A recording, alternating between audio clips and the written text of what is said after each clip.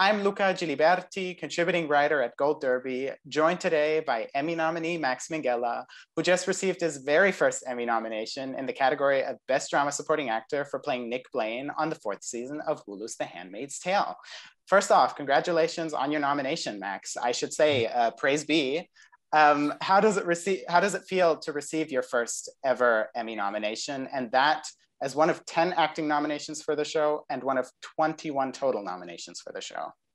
You just hit the nail on the head. I think to see so much of the Handmaid's family recognized, but specifically the crew, was really meaningful because this year was so arduous and difficult and challenging.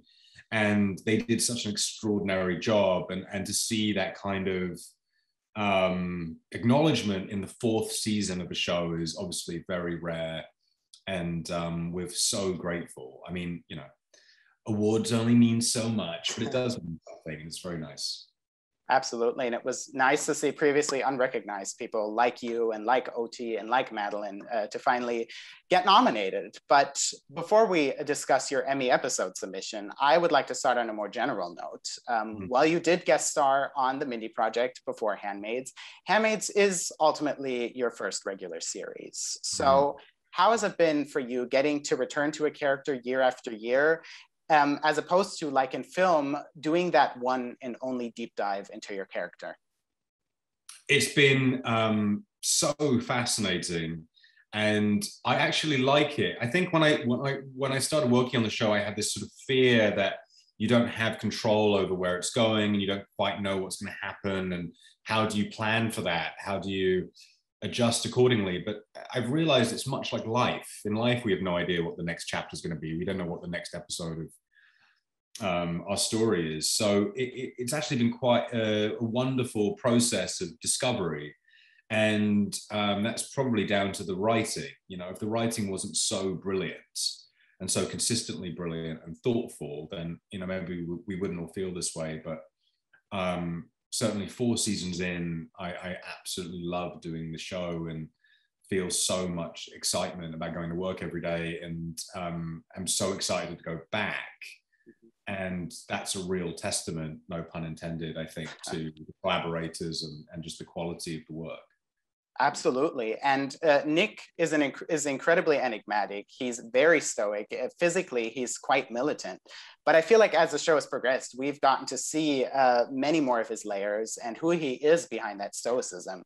Has that been a conscious choice of yours to slowly peel back these layers, or how much of that was or is already on the page?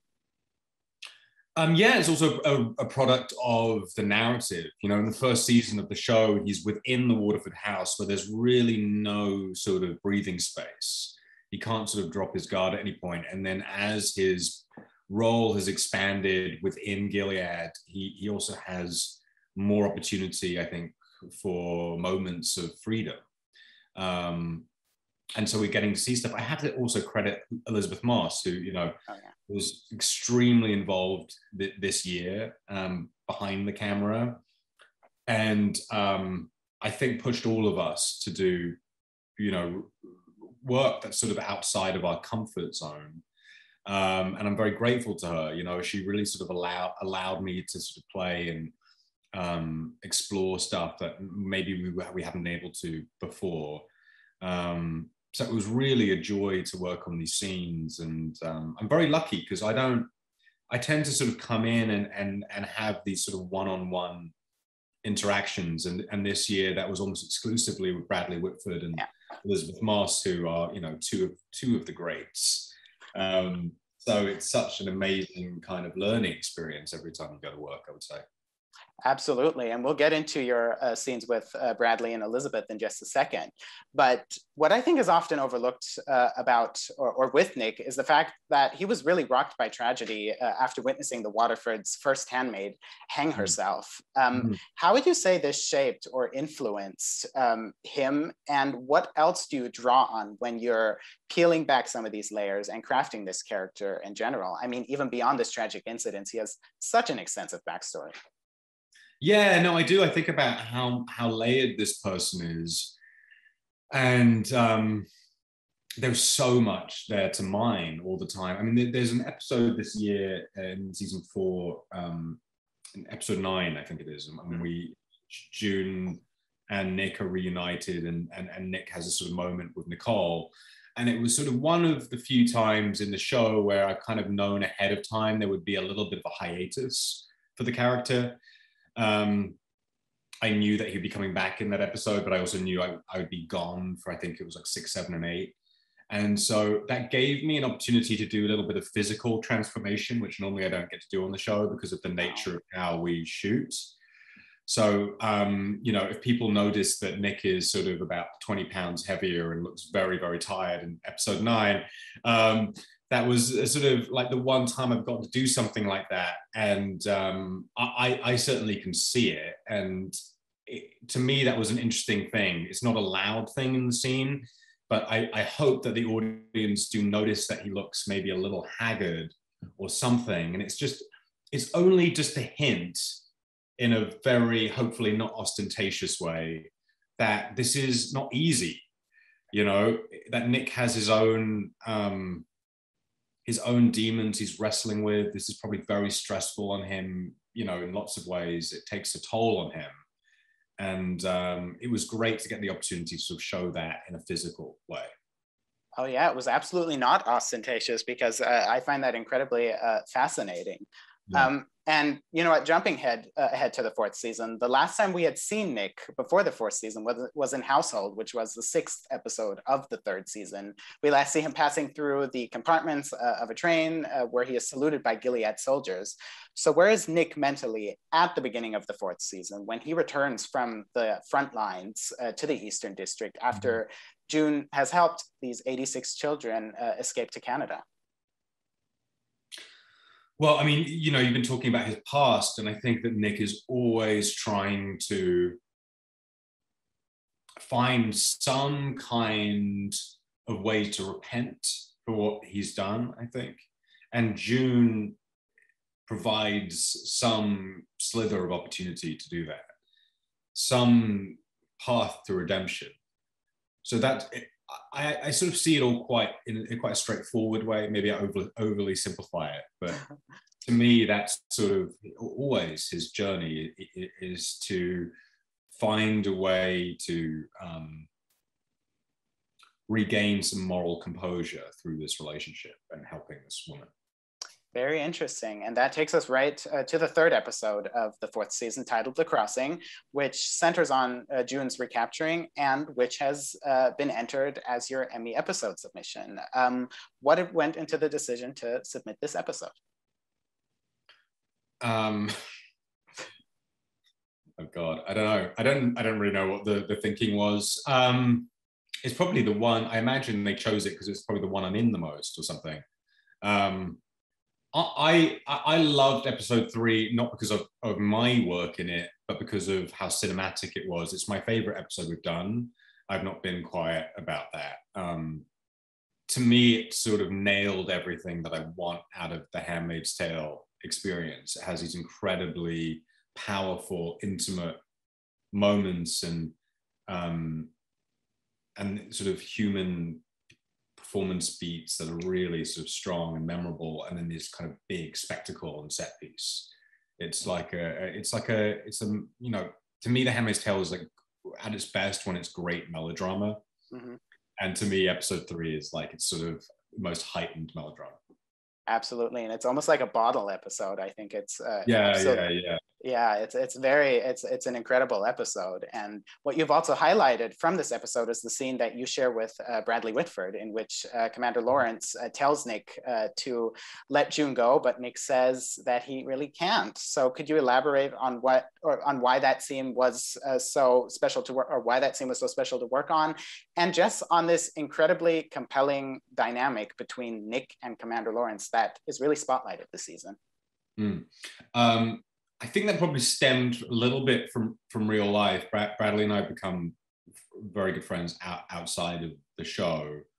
And because it's a show which is a big ensemble, we don't actually all know each other super well. Like we all really love each other and really get along, but we also haven't had that much time together.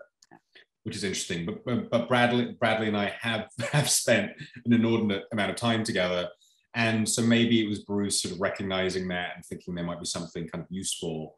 But, you know, Whitford says something really smart about it, which is he said that, you know,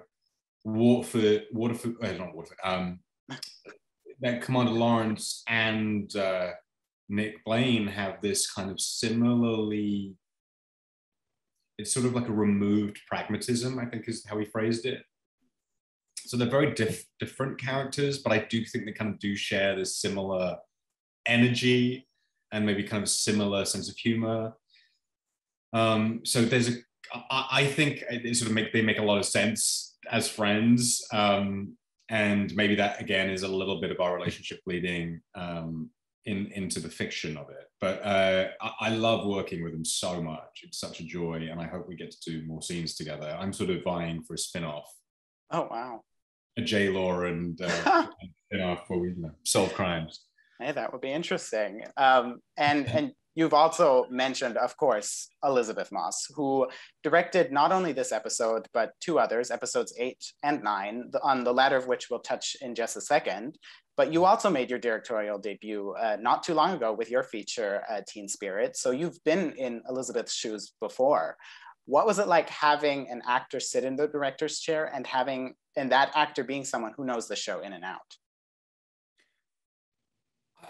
I knew she'd be very, very strong at the on-set stuff. You know, I knew that she'd be brilliant at sort of managing everybody and running all the sort of practical elements of directing a show. Like, I had no doubts about that. What I wasn't anticipating at all was her visual style and her ability to sort of deliver this spectacle. Not that I was underestimating. The show's never looked like that before. It wasn't even about underestimating her or anything. It's just that the show hadn't sort of tried to do that ever, so it wasn't something that was on my mind. And I just was blown away when I saw episode 3 for the first time and called her immediately, and I think probably made her feel very uncomfortable with the bombardment of compliments. But I teased with her that she's sort of like a combination of Mike Leigh and Zack Snyder. Like, you know, the intimate acting stuff is so truthful and real, and, you know, I think the best work any of us has ever done. And then at the same time is pushing the show in terms of its sort of scale and action and all of the visceral kind of components of it to a new level. And I just wasn't expecting any of it. So I was really blown away by her. Yeah, as I mentioned, it's an incredible episode and really stands out from not only in this season, but in the series in general for the reasons that you mentioned. And in this episode, you share two very intimate scenes with Elizabeth when June arrives at the detention facility at the beginning and when she and Nick kiss at the end on the bridge. What is it like for Nick being still somewhat limited in what he can do to protect the person he loves so much? It's difficult and complicated and hopefully good drama. You know, it's provided us with a lot of fuel for these scenes, you know, and we love working together. We really enjoy it. I mean, maybe she doesn't, and she just sort of is very good at acting and makes me feel like she does. But I really look forward to working with her. And, you know, we didn't know each other at all before we started doing this show. And sometimes I think about how kind of brave that was to cast me without having done any sort of chemistry read, or we never even spoke. Wow. So it's a miracle, I think, that we have this kind of natural chemistry that we do and this mutual kind of respect. We really get along, and it's never been a complicated dynamic between us. She's really a joy to work with and ultra professional. And I think everybody on the show would echo that. Yeah, and that, you know what, that dynamic takes us right to the 9th episode, Progress, in which June and Nick reunite once again, but this time in an undisclosed location and after June has escaped to Canada. talk me through what it was like shooting this very emotional, very important scene, and what it means for both Nick and June. Yeah, well, again, it was sort of great to have this opportunity to try and sort of have a little bit of a physical shift, which you know, was exciting, and I think does lend something else to the scene. It was very, very cold. Oh yeah, very cold, and I'd be lying to say that that doesn't sort of affect performance. I think you can sort of see them struggling for oxygen through most of those scenes. But it was a really special, it's really special because I think it's the first time that you see Nick fully with his guard down ever from The Handmaid's Tale thus far. And a part of that was on the page, and a part of that was Lizzie's direction, and just sort of encouraging that in a way that was wonderful, and I'm very grateful for. It's very moving. I mean, I think that the thing that's moving is not me, it's her. That scene when she's driving away and there's the, you know, the jump cuts in the car. It's sort of such a testament, I think, to how much Lizzie is responsible for Nick. You know, a lot of, you know, if people ever respond to the character, I think what they're really responding to is Lizzie's reaction to the character more than anything that I'm doing. And I think that's a real lesson in acting. So much of how we perceive somebody is to do with how other people in that fictional reality are reacting to that person. So I have to credit, I think, Lizzie a huge amount with, you know, with making Nick sort of function at all as a person in the world. Wow, that's fascinating. And after June leaves, we see Nick pull a wedding ring from his pocket and put it on. What do you think that means for their relationship, for Nick and June's relationship going forward? I've got no idea. I didn't know that was coming. I was confounded by it, and also don't know what's happening. Like, no one's told me anything. So I'm really curious. I mean, I'm just kind of going through my head going like, who could it be? Is it going to be somebody who's already on the show? Are we going to introduce somebody new? He's already been through this. Nick's already had to have a marriage he didn't want to be in. Exactly. So I feel bad for this guy. He just keeps getting put in this position. Yeah. But it'll make for good television. I'm very curious. Absolutely, it'll be very interesting. And finally, we get to the finale, in which Nick, among many others, helps orchestrate Fred's unofficial return to Gilead so he can be handed over to June. Is Nick fully aware of what June is going to do with Fred after he leaves her in the woods? And if so, do you think he's really on board with that decision? And if not, how do you think he'll react to Fred's demise? I think he's completely conscious of where that's going. There's a kind of like, there's a sort of sniff of perversity, right, to that sequence. That, you know, to me, removes any kind of ambiguity about Nick's consciousness of what's going on. Like, I think it's very loud to me that he does know what's happening, and this has all been orchestrated, and Lawrence knows what's happening. Hopefully it was satisfying for the audience, you know, it hopefully was a catharsis for a long wait. Certainly, it was both cathartic and I think also tragic to see that someone like June can be driven to this place where rage turns into this, what we see in the finale. I think it's both cathartic and tragic, and certainly it's an incredible episode and an incredible scene. Well, thank you so much, Max, for joining us today and shedding light on your character and shedding light on your process. It was very interesting. To our viewers, make sure to check out the 4th season of The Handmaid's Tale if you haven't already on Hulu, and subscribe before you leave here. Thank you so much. Thank you so much, Luca. Appreciate it.